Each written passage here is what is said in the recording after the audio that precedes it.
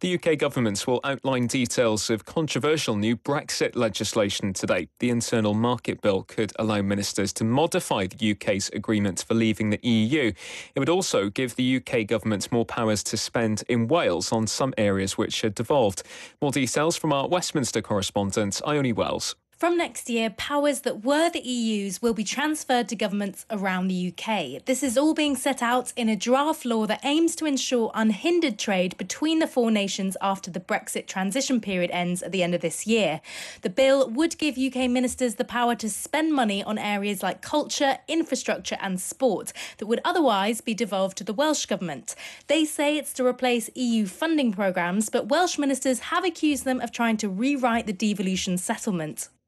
The First Minister, Nicola Sturgeon, has called the UK government's plans to create a common rule book on internal trade once the UK ends the Brexit transition period as a full frontal attack on devolution. Downing Street will outline details of controversial new Brexit legislation later. UK ministers deny Holyrood will lose any powers.